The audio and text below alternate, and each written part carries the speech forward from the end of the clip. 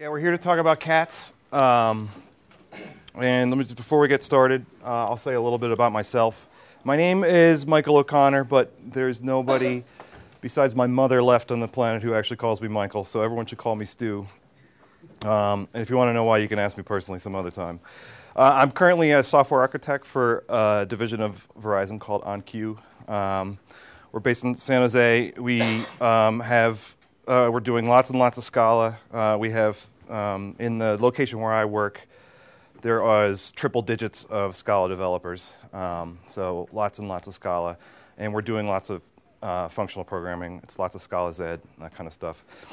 I originally had signed up to talk about something else, to talk about one of my Verizon projects. But John then, I talked to him about he talked to me about talking about cats, and he was like, oh God, can we talk about cats? Can we talk about cats? Because he thought it would have a much more broader appeal to people. And I said, it is true, cats and the internet seem to go hand in hand. So we're going to start off with, a category that I think a lot of people are going to be familiar with, which is the domestic cats, feline domesticus. Maybe we'll get into some medium-sized cats like ocelots and bobcats later, but no.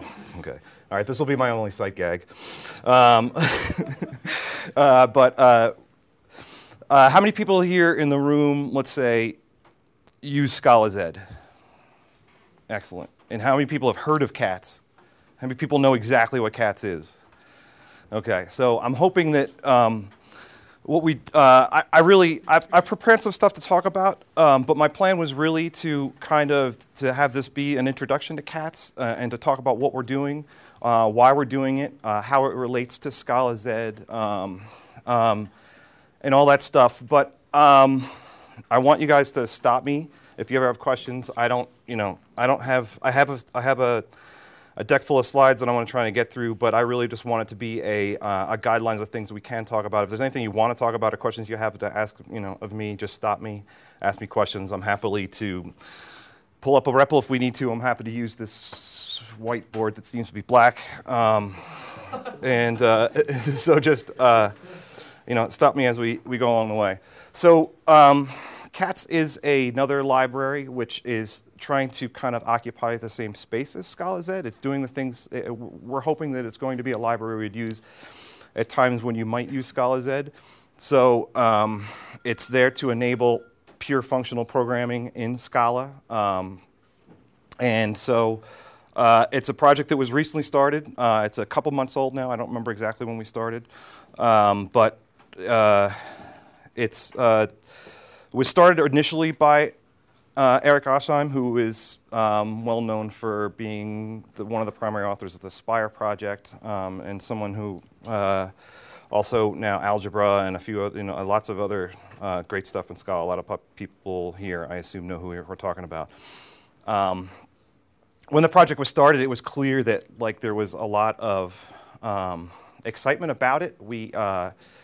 Like I said, it's only been a couple months old, and we already have, I think, 30 contributors to the project. All right, who here has contributed to cats already? Right, there's a handful of us here already, which is great. And also just to show how excited people were when we all kind of knew that something was coming, that we were going to start some new functional programming library, and there were a bunch of people that had tossed some stuff out on GitHub. Mike Pilquist created his structures project, which was kind of being in the same place. I had some stuff I was playing with. I know, I'm sure that other people did. Eric was the first one to finally say, all right, here it is. It's called Cats. Once he threw it up on GitHub, within the first week, we had already merged 100 pull requests, which I think, it shows how excited people were for this new this new library to come around. So some of the goals of the project is that we're trying to keep it small, and small, modular.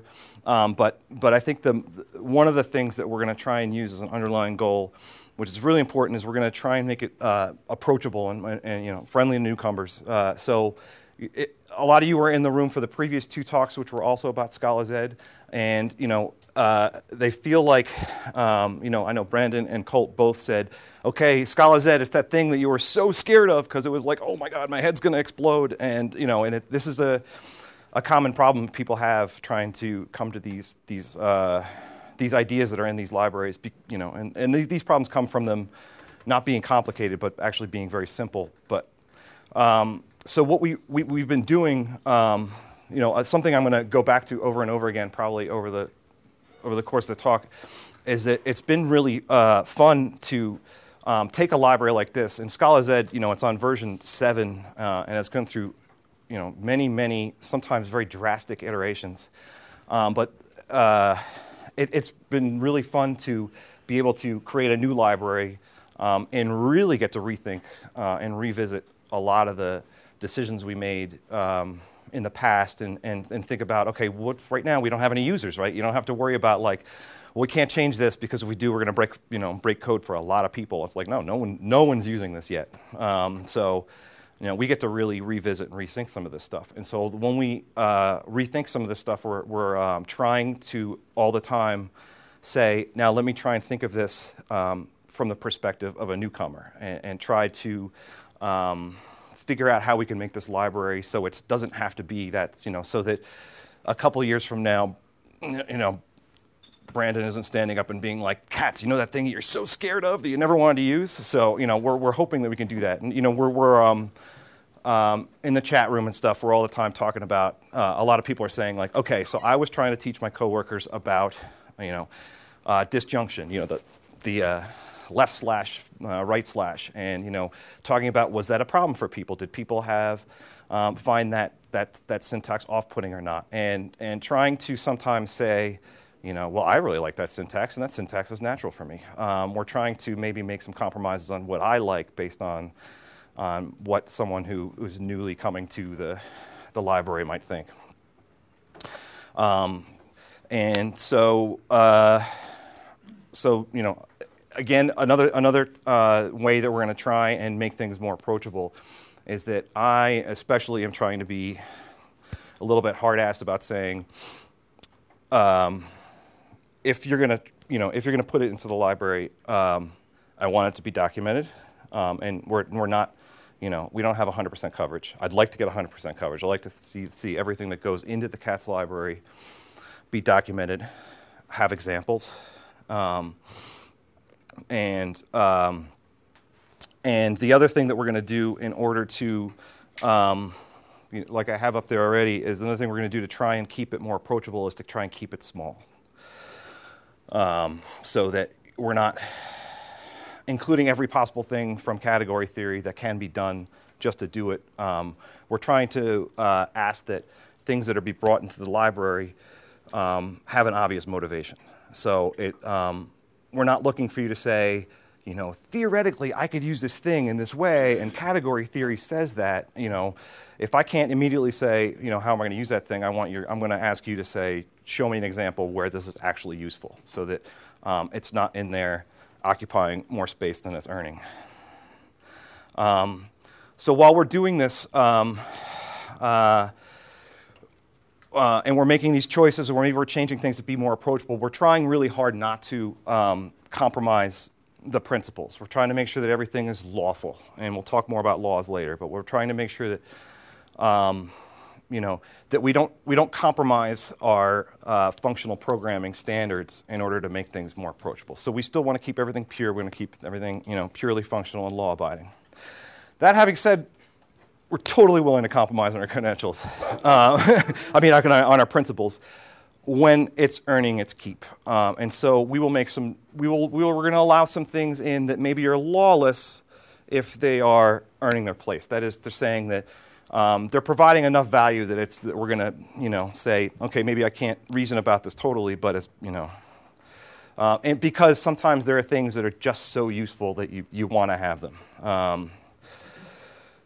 Okay, so more goals that we have is that it's been, I don't know how annoying I am to Eric Osheim and Cody Allen, another person who is a heavy contributor to CATS.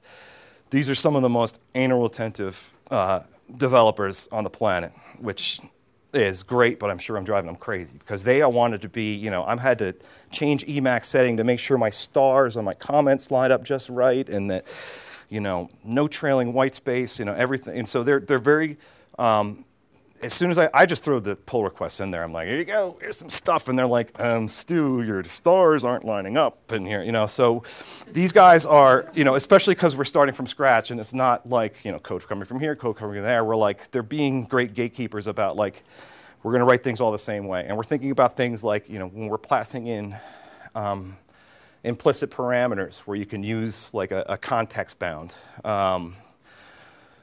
which is shorthand for having an implicit parameter passed in, you know, when are we going to do one versus when are we going to do another? And we're, you know, we're actually having long conversations about style, trying to make sure that everything is written in a very clear, coherent, and very consistent way. And we've tried as much as we can to leverage the tools we have, like, you know, Scala style and stuff. So.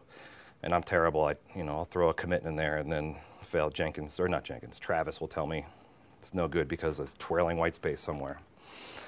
So another goal is that we are trying as much as possible to make everything serializable. And some of you probably are not sure why we care about serializable. I mean, I'm talking about Java serializable. Who knows why? I know you know why, Delbert. Spark, exactly.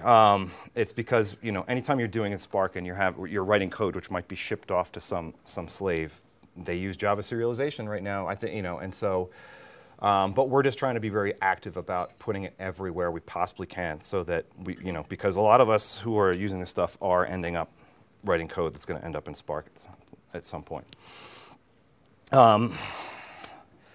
Scala doc everywhere. I'm trying to go through and make sure that every method we have has Scala doc attached on it.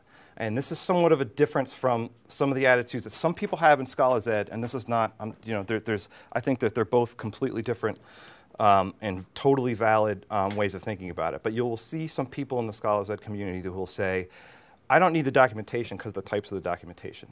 And I think that's true to some extent.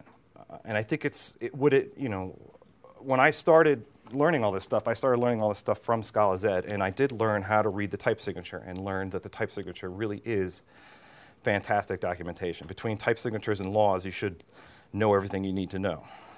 However, that doesn't work for everybody. And I think it's, you know, it's hard to say that adding the Scala doc everywhere is worse.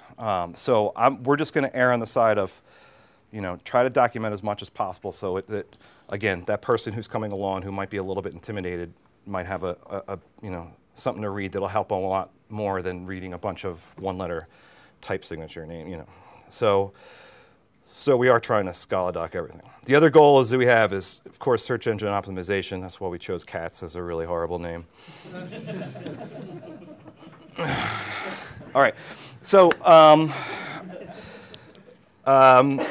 we'll talk about some of the type classes that are in there. I'm going to assume that most of you are in here are familiar with what these type classes are. I wasn't planning on going into and talking about like what is a functor or what is a monad.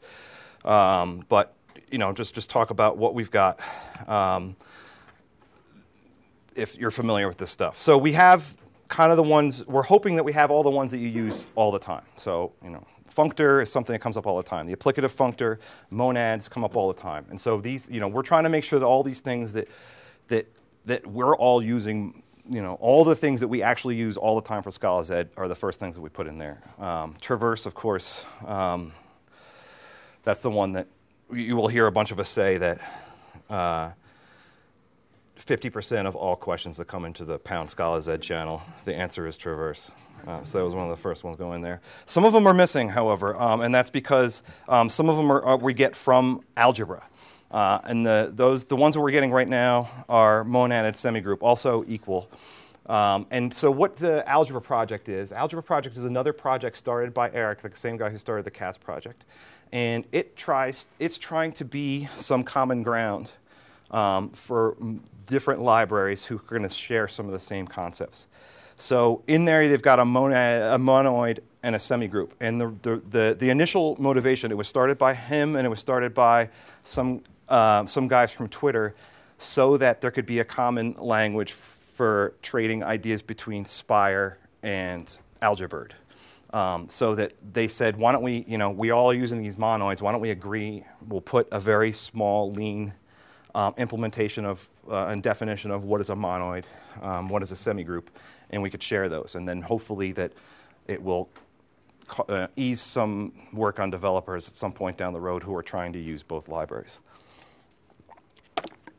In there, they also have a bunch of other type classes that we're not using yet. So they have, they have things like abelian monoids, monoids where not just associativity is guaranteed, but commutativity is and stuff like that. And we're not using those yet, but I think at some point we'll probably add those as well. There are some things that we're missing, and I kind of alluded to this earlier. There's some things that are in Scalaz that we don't have, but we don't have them, and I think it's a good thing. And some of these things are these guys, and these are the things that when you look at the Scalaz project and look at all the things that are there, sometimes you look at them and you're like, okay, what is this thing? What is a con extension? And it's like, it's a thing. It's an interesting thing to learn about. I bet you there is no one in this room who has ever in their time of functional programming said, you know what? This is a right con extension over identity. Like who? Yeah, okay, you don't count. But you haven't done it in Scala. How about that? And so, we've decided that a lot of these things, if they're not something that come up and things that we don't use, we're just going to leave them out for now because we think the library is better and more approachable if we just don't stick everything in that's category theory for category theory's sake. And other things along the same line, adjunctions. Adjunctions, once you start reading category theory books, you'll see things like adjunctions are everywhere. And if you take one thing away from category theory, learn to recognize that adjunctions are everywhere. That might be the case. They're nowhere in people's Scala projects. So we're not going to have them for right now. Lenses is an interesting one. Lenses are a super useful concept. And Scalaz does have lenses, and they are super useful, and they're fun. However, I think what's happened is, what's come along is there's a Monocle project. And if you guys aren't familiar with it, you should check it out. It's a really, really great lens library. And I think that what's happening is a lot of people who are using Scalaz are not using the Scalaz lenses, but are starting to move towards Monocle. And I think it's one of those things where I think there's a lot of, if you look at the lenses we have in Scalaz and you look at the lenses they have in Monocle, the lenses in Monocle are far more mature. And then you go look at something like Ed Komet's lens library for Haskell, and it's like, okay, there's a whole lot more we could be doing. And I think that it's one of those instances we're going to say, I think that development's going to happen in the Monocle space, and we're going to stay away from it. And which I think is probably where Scalaz is headed, is that we might see in some future major rewrite of Scalaz that it no longer has lens. So there's a few things that we, hopefully you guys can read that. There's a few things that we've renamed. Yeah. You said we could stop you. Yes, absolutely. I'm not going to argue. I'm just curious about representable and why, and because you mentioned you don't include that. And I think that one's actually very useful. But I'm just curious. I think it is. It's just one that, it's one that is, I do see that one is being useful. It's just one that most of us just haven't become familiar about. And there aren't, it's one where, if you look at the Scalaz source code, there are no examples. If you search around for people using representable functors in Scala, you won't find, I bet you won't find a single example other than, okay, so here's this thing I feel like I should try and use it, so I'm trying to use it to try and use it for a toy. But I wonder if you'll even find that with representable functors.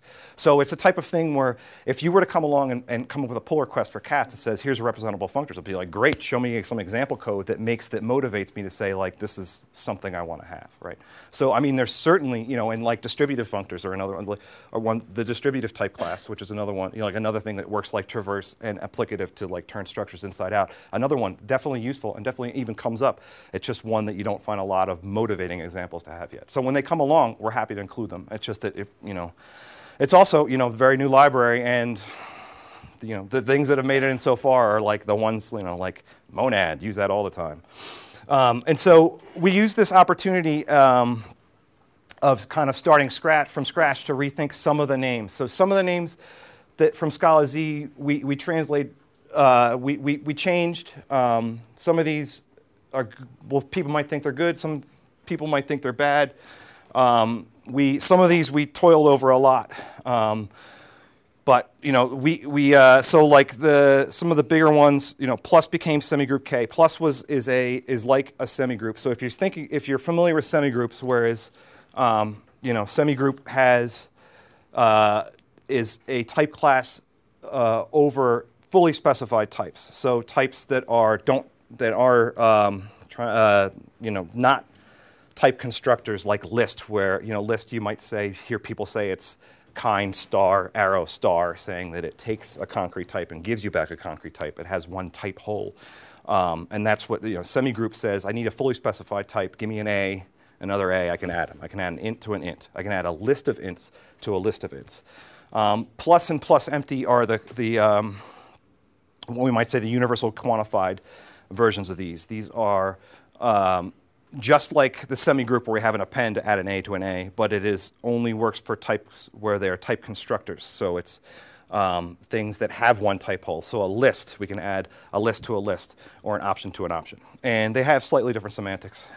Yeah. Why K? So that, It's really kind. it's kind. Which is somewhat inaccurate. But Yeah. close enough.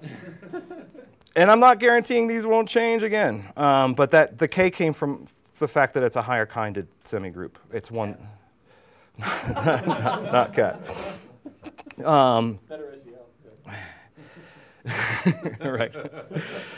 And another one is that we took the one on the right on the bottom, the disjunction that we renamed to XOR, which is for an exclusive OR, and then we renamed the other one, which people haven't seen as much, which is pronounced these, which is an inclusive OR. So if you guys are probably familiar with the exclusive OR that says everything's either a right or a left, the these, which is the inclusive OR, is everything is a right or a left or both. Oh, my slide got broken. So validation became validated was the other one. So talking a little more about the data types we have the one and, which Colt talked about. One and being a way of making a non-empty something. So if you have a one and of list, it's a non-empty list. A one and of vector is a non-empty vector. You can make non-empty sets. You can make non-empty streams. We don't have a non-empty list that stands alone from the one and. We don't have a separate non-empty list structure right now. That definitely could change. One of the motivations to having a non-empty list, which is separate from the one and type classes, there are a lot of useful methods that you can put on to a non-empty list, which are specific to lists, which don't necessarily fit on the one and, which is too generic. I think I've managed to get more methods on one and to make it more useful than one in Scalaz, but it's clearly we could do better. So we talked about XOR and IR, which is exclusive OR and inclusive OR before, and the XOR does have a monad transformer now as well. The validated type class is just like validation, just that we've renamed it from validation to validated, and we renamed the constructors from success and failure to valid and invalid. And people seem to like that. We do have Kleisli now, which is a reader T or a reader monad. And that's about all we've got in there for data structures right now. I'm probably missing a couple. There's constant stuff, but we plan on adding more. This is just as far as we've gotten so far. There are a few that are missing that are notoriously missing, like ones that we really, really want and we're really going to miss. A writer, which is similar to a reader. It's left adjunct to a reader or something. Right, left, doesn't matter. And RWST is a handy jam all the reader, the writer, the state all together in one big monad transformer. So those are things that I'm sure will be coming. It's just a matter of no one's written down and banged out an implementation and made the pull request yet. The next two, task and process, are kind of big ones. Task is kind of maybe the current Scalaz implementation of an I/O monad is one way to thinking of it. It's a way of modeling a computation which may perform side effects, may succeed, may fail. It's one that I personally use all over the place. Anytime I'm writing code and I'm doing anything that might side effect or, then I'm going to wrap it in a task. And so my code is littered with task. And right now, task is in the Scalaz library. And so we don't have a task implementation. Task in Scalaz depends on the Scalaz future implementation. And it's a really hairy implementation, and it's one that's got some bugs on it. So I think that we're going to see a rewrite of task. I think there's one already in. No, there's not one in Scalaz yet. But there's a rewrite of the hairy bits of future in Scalaz stream because we couldn't Right. handle the bugs. So Yeah. future is basically this tiny shell that Scalaz stream uses, and then we rewrite all of the interesting bits of it. right. But I was actually just going to ask you, I wasn't aware that there was a strong interest in getting a task-like thing into cats. If there's an interest in that, we can do it. It's very easy. Well, it's I don't know. I don't care necessarily. Does it have to live in cats or does it have to live as a separate thing? But I don't know. Could be. It's just that when the people. So none of us. I know that Travis has fooled around with putting cats into a library, and the people have said, okay, I ported my toy project from Scalaz to cats. Most of us who are developing cats aren't going in my day job and being like, okay, guys, it's cats now, And one of the reasons, the thing that's going to stop me from being able to do that is task. I just need task to operate, and task is tied to Scalaz now. Internally, it's a disjunction and stuff like that, and so. Would it make more sense to have task on Scalaz stream? That's been talked about. Yeah. There's a big issue about in the Scalaz stream issues tracker right now about one of the things that Paul Chiasano said he might want to do is to pull task back into Scalaz stream. So they have control over it, like Daniel's saying, we need to fix the bugs ourselves, and you don't want to tie. They don't want to tie. Scalaz stream doesn't want to necessarily tie itself to the Scalaz release cycle. Yeah. So one of the things that might legitimately happen is task future and probably also actor, because actor basically just exists to support future. We'll just move to Scalaz streams and Yep. then not be in Scalaz at all anymore. And Right. if you want to have those data types, you'll just have to bring in Scalaz stream. And because Scalaz stream, we're trying to we're trying very hard at Scalaz stream not to pick a winner in terms of Scalaz versus cats, whose Yeah. data types you use. Absolutely. So, in a very ideal world that may not actually be technically possible, you would be able to use task with either cats or Scalaz, and it would just work. You just have to go through Scalaz stream to get it. Yeah, and I think Paul has talked about even pulling it away from Scalaz and maybe renaming it and stuff like that. Yeah. And another thing that I think we're going to see more of that. For instance, Mike Pilquist also has the scodec project, which is a fantastic project. And if you're doing any kind of binary serialization, you should check out scodec. And it's streaming alternative. Yeah, it's just so pleasant to work with. What we say a lot at work is the highest compliment you can give any library is it's a very reasonable library to work with. I tell people that if you need a reason to use Scala, scodec is sufficient. Yeah. And so when this all came up and the whole, I think Colt called it the switcheroo or something. When the whole switcheroo came up, Mike Pilquist did what I think we're going to see some other libraries to do, is to say, I'm just going to pull back. I'm going to implement my own monad. And I don't need much from Scalaz or cats. I don't want to pick a winner. So maybe we'll see that happen with process and task. But my point is just that those are the kind of things that need to happen before I can wholeheartedly switch to cats, because I can't operate without task. And I'm starting to, right now, process is the big hammer I'm hitting all the nails with. It's fucking fun. And so another thing that we're missing is tags, tag typed, which are super handy and useful in Scalaz. And that's just, I've been meaning to port it over and just haven't done it yet. Isn't there tagging in shapeless that we can just use Yeah, instead? probably. Yeah, I mean, if you're using cats and shapeless work together really well. So. I agree. Well, and hopefully even better soon. So some things are out of scope for cats, we've decided, and these are things that were added to, these are data structures that were added to Scalaz along the way, and they're stuff that's not, they're super useful. And sometimes they're, maybe you could, maybe some of these are questionably useful. iList, for example, is just a list. It's just a reimplementation of list that's trying to be a little better. It's the list that we wish was in the standard library. The things that we like about it better are that you should entertain yourself sometime by looking up Rob Norris's T. Polecat's diagram of all of the things that a list inherits from in the super type hierarchy. And it's like a huge page with like 30 things on it. You're like, wow, I knew it was a lot, but that's 35 superclasses. Yeah, so another thing is that the I in IList comes from the fact that it's invariant. And that's a questionable thing. You know, there are reasons why it's nice to have a list that's covariant, and but it can cause some problems. So one thing that IList changes is to make lists not invariant.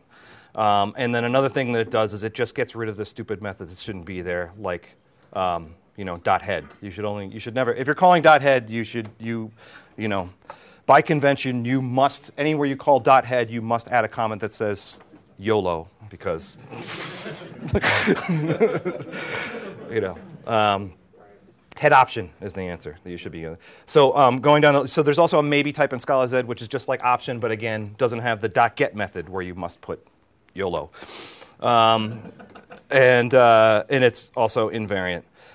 And then the next one down is, I had a coworker who would, that's Scalaz's map, and it's a map that's stored as a tree, but it's an immutable map structure. Very nice structure to work with.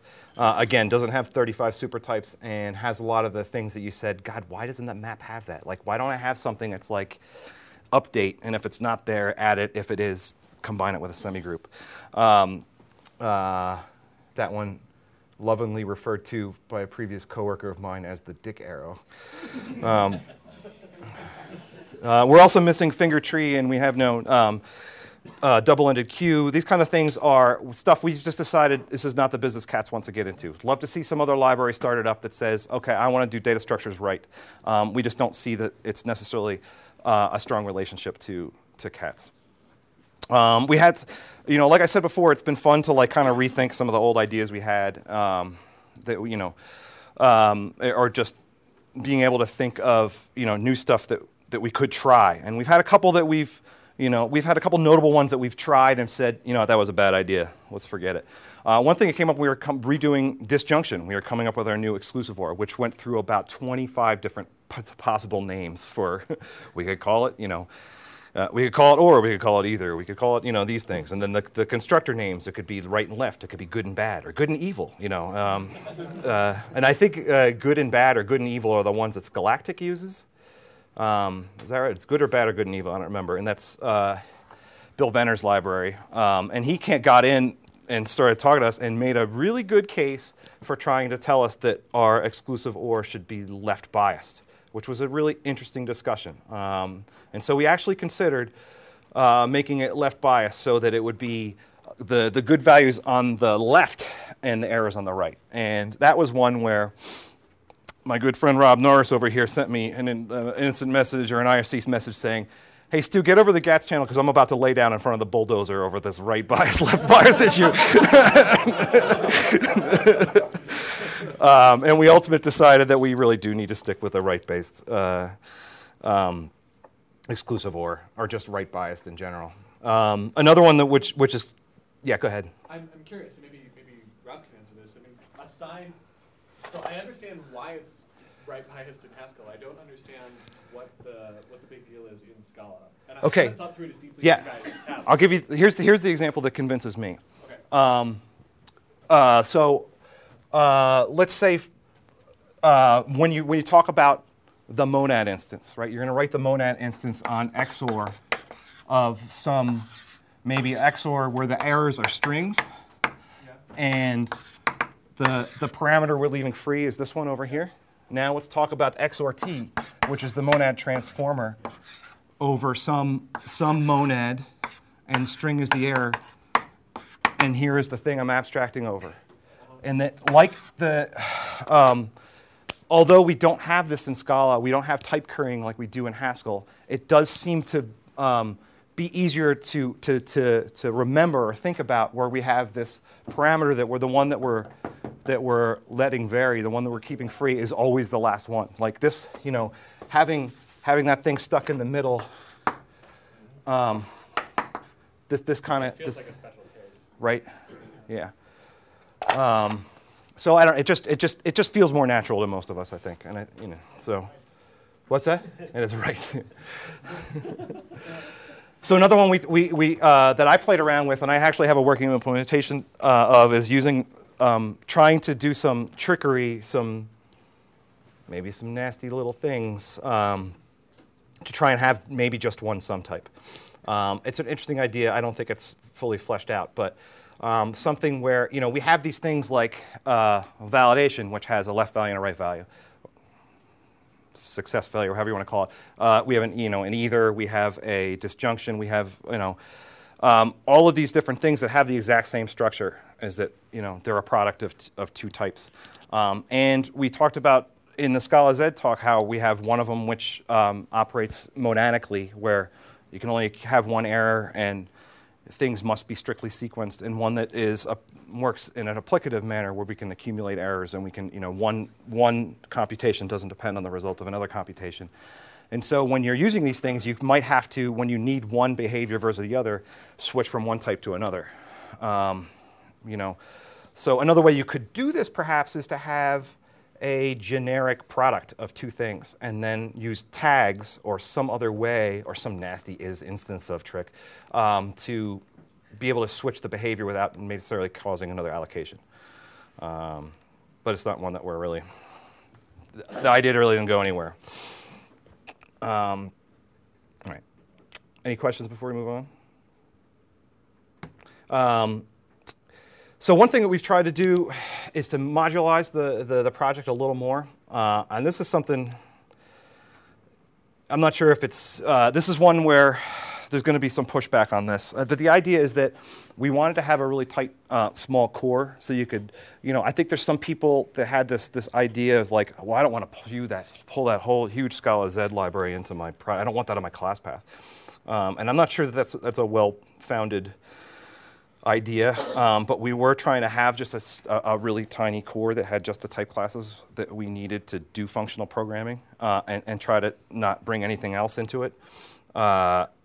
And then we have the STD, the standard stuff, which is the type class instances for the standard library. So for example, in core is where you're going to have something like functor. And in standard is where you're going to have something like list has a valid functor. Or option has a valid functor. So all the things, all of the type class instances for the stuff in the standard library would go there. Then we have a separate project where we're just packaging the laws. The laws which say things like a monoid has to be associative, or says that a functor, when you map on the identity function, you don't change the original value. So those kind of laws are stuck in there. We'll talk about docs in a bit, but docs is a sub-project where we're generating all of the documentation for the project. And that includes, and that's, it's where we generate the website from. It's what generates the Scala doc and stuff like that. Free, we have a free monad implementation, and we stuck it in a separate project called free. And this is one, the reason it's in its own project is I think that, how many people here are like using the free monad and are like writing interpreters for free algebras and doing that fun stuff that Runar likes to talk about? If you're not, you should try doing it. It's a fun exercise and it's really worth it. We're starting to do it everywhere. But this idea of using free in order to model your domain and then be able to write interpreters that perform the actual nasty I/O and stuff that it needs to do your actual business. It's an idea that's really hot in the FP Scala world right now, and I think like Scalaz Stream, where we want to iterate those things separately from Scalaz. We think that this free, because it's becoming so hot and we're having new ideas about it, and there's lots of ways that things could be better as far as being more efficient when you're doing this maybe not so efficient way of computation, that we want to keep that so it can iterate a little bit separately. But the last one on my list, state, that is an artifact of why maybe this modularization is not a good idea. Because what has happened is that we started with this idea of grandeur that will make everything very modular and very small and just interdependencies between them. But then we realized right away, like we used to have a separate data project where we had things like our exclusive OR type and our all of that's where the Kleisli lives and this and that. But then we very quickly said, all right, I actually need some of that stuff in core. So now we had to pull that stuff into core. Now we have a problem in core where anyone who's done a lot of pure functional programming in Scala has realized eventually you probably need a trampoline because you can't do monadic computation, for example, in a stack safe way in Scala without using something like trampolines. And since the most commonly what you'll see and what is done in Scalaz is that trampolines are built on top of a free monad. So because trampolines are based on free, we don't get to use, and free is in its own project, we don't get to use trampolines in core, which is a bit of an issue. And now because state being that monadic computation that you can't do in a stack safe way needs a trampoline, now we have this extra state project, which we've only had since like Wednesday, which is its own project only because it depends on free and in core.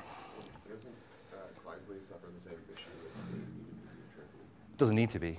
A trampoline could be your monad that you're operating over, but Scalaz is very useful without state. I mean to be stack safe. Sure. Yeah, I mean, your general solution to that would be over and just build more stacks of transformers. Yeah. It's very ugly. Your target is typically going to be something that's trampoline. Yeah. Because of the tasks. Okay, so if there are any questions, I was gonna run through really quickly one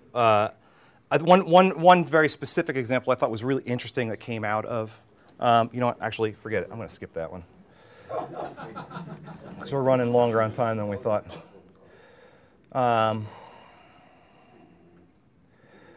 right, I was going to start to talk about some of the other cool things that had happened because we were starting this project fresh, is that we were able to make use of some of some cool new technology in Scala which is making our lives a lot easier. And I just wanted to highlight some of them because some of them are super fun and things that you should be checking out for your own project. The first one I threw some slides in just because Colt told me I had to in his talk, which is about kind projector. So the idea behind kind projector, it's a compiler plugin that's been around for a long time, and for some reason just now we got it into Scalaz like a couple months ago, and we're using it in CATS. It's the one that lets you get rid of, if you look at the second line there. So the idea here is the first line, we want to use some monad for our exclusive OR type. That's our disjunction. But we can't do that because it's in the wrong shape.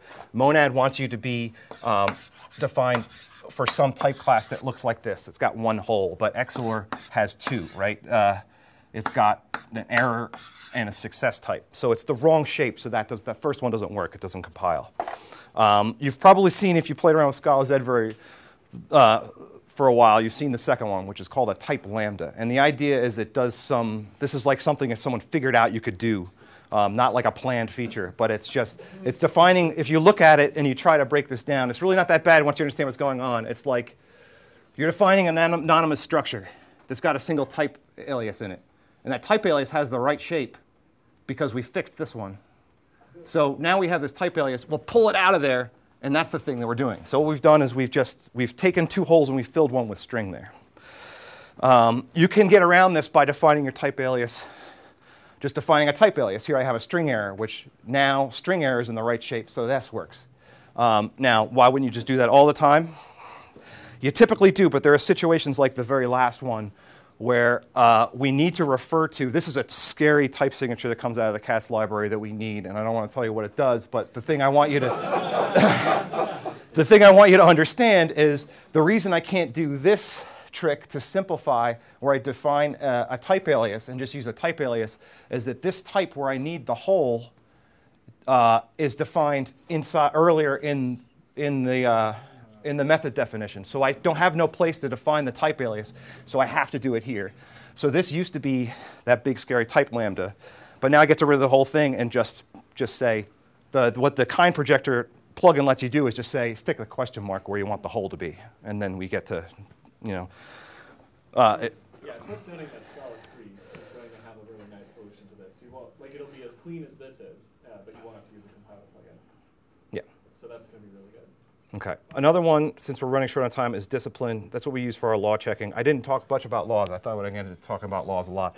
It's a super nice plugin that lets you write the law. So a lot of these things like functor, a lot of these concepts that come from category theory that become so useful because they're so general. And what they let us do is to manipulate our programs algebraically. And what I mean by that is just think of when you have an algebra problem like 2x equals 10. Like I can figure out what x is because I can manipulate this algebraically. This is what we learned in algebra. As I learned that since these things follow certain laws, I can just apply things that say like take the x over here and put the 2 and put it over here and solve for x. I want to be able to do the same thing with my code and see things like I have a map. I have FA map F map G. I know I can change that into FA map G compose F. And I can do that only because these things are following laws. So for instance, I'm defining that law down here that says that FA map F then map G is the same as mapping over just a composite function. So we have some nice thing. Discipline is a nice library. It lets me just write my laws like that and then run Scala check to check that my list monad is actually behaving correctly. This one, simulacrum, is one that I'm super excited about. It's another one from Mike Pilquist, who I've mentioned several times. What it tries to do is try to standardize how we deal with type classes and type class instances in order to eliminate a lot of boilerplate. So here is how you might define a semigroup. This is how it's defined in CATS, is that we just say that a semigroup just has a single method called combine. Just takes two A's, combine them to a single A. All we're going to do is we're going to add just these annotations to say that, by the way, semigroup is also a type class. And then what simulacrum is going to do is generate all this code for us, all this boilerplatey code. And there's not much of interest here, which is another reason why you don't want to write it yourself. But there's a couple things that it lets us do which are super handy and we want to do all the time. For example, in the first thing here, what I'm doing is I've called semigroup int. And that's calling an apply method that's been added by simulacrum, which lets me conjure up a semigroup for int if one is in implicit scope, and then just call the method on it. And I don't have to write that apply method on some object called semigroup. That just comes for free just by putting that type class annotation. Another is that I get this syntax. I can, and how I've gotten that is just if you go back to my definition, you see that I just put the op annotation on there to say this thing is an operator, which I want you to have a type alias, and a method alias for to say you can call that with pipe plus pipe. And that just all of a sudden works. And that works by adding lots of implicits for you, stuff that you don't have to write yourself, but you get this handy syntax. And so that's simulacrum. Moving fast because we're running out of time. One huge thing that, my favorite part of the entire CATS project, and if you look, I'm someone who is pretty good at making you think I know what I'm talking about, but really all I do on these projects like Scalaz, I'm one of the top committers, CATS, I'm the top committer. All I'm doing is actually just writing documentation. I don't actually write any of the code. So I'm super excited about this stuff. Our documentation for CATS is, first of all, I think it's good, if I do say so myself, but it's compiler verified, and that's done with a SBT plugin from Rob over there called Tut. And what it lets you do is it lets you write some markdown in your READMEs that have these code blocks that are labeled by Tut. They're referred to. Did you make up the term Tut sheds? They're called Tut sheds. Okay. So what it lets me do is in my documentation, in my markdown, I get to have a Tut shed that has some code, right? What happens is the Tut actually runs at compile time and converts it into a REPL session. So what it actually does is fires up a REPL and shoves your code into the REPL and replaces your markdown with now a Scala shed, which has the exact running your documentation through a REPL. And so what the result is that if we change some code in CATS and our examples, our written documentation, aren't right anymore, it fails the build. So we have to fix the documentation when we fix it. So applause goes